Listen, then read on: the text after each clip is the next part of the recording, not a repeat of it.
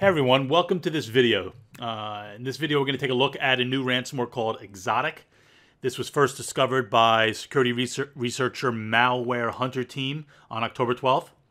And this ransomware is believed to be currently in development. It's had 3 incarnations over the past 3 days. The first two actually, showed a screen locker with a background of Hitler and some text, and this latest one no longer shows Hitler, but does include a jigsaw-like ransomware screen locker.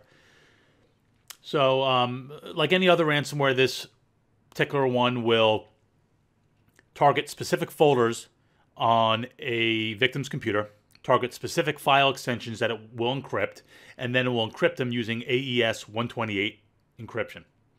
Once done encrypting a file, it will append the Exotic extension on the file, and it will also actually scramble the file name to a random name. So you'll see what happens in the video.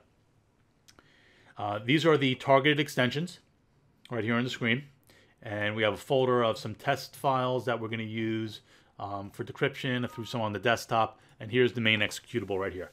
So let's get going and start this.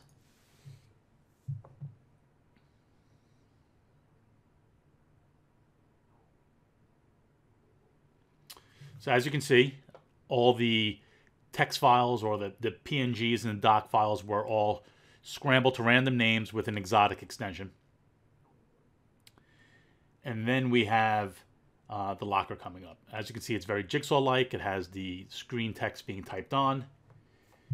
We'll let this go through its thing, and then we'll move on. One thing of note is the developer of this ransomware seems to be going by the name of EvilTwin.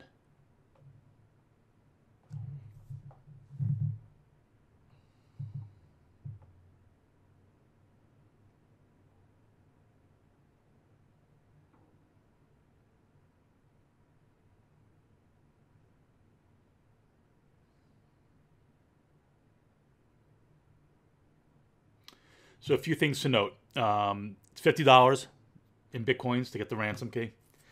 It is a static Bitcoin address that's currently being used. We have a timer here of 72 hours. The ransom note states that every 5 hours files will be deleted. After 72 hours, all the rest of the files will be deleted, and the computer will be shut down and the hard drive reformatted. Looking at the code, though, there's no deletion of files currently. There is no formatting of the hard drive. What will happen, though, at the end of 72 hours, the computer will be shut down. As you can see, it still must be encrypting because none of these files were affected yet. But all the files here were. One thing of interest is that there's a constant polling going on. While this ransomware is active, it will be constantly polling certain folders, documents, desktop, pictures, videos. I believe there was contacts and a few others. And if any new files are created, it will automatically encrypt them. So, for example, we'll make a new file here called, random text. And after a few seconds, minutes, whatever it is, it should be automatically transformed into an encrypted file of a random name.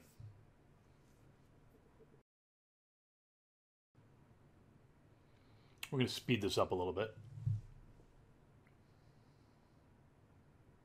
All right, so the random text file has now been renamed. A little surprised that nothing here in documents has been done yet. I'm sure if I wait long enough, it will be, because it is a targeted folder. But we're going to end this video now. Just one last thing. If we take a look, if we can get it open.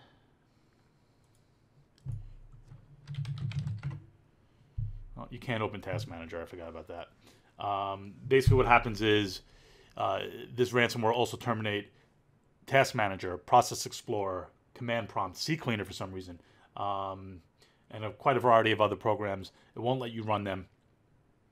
If it detects that the process has been started, it will automatically execute it.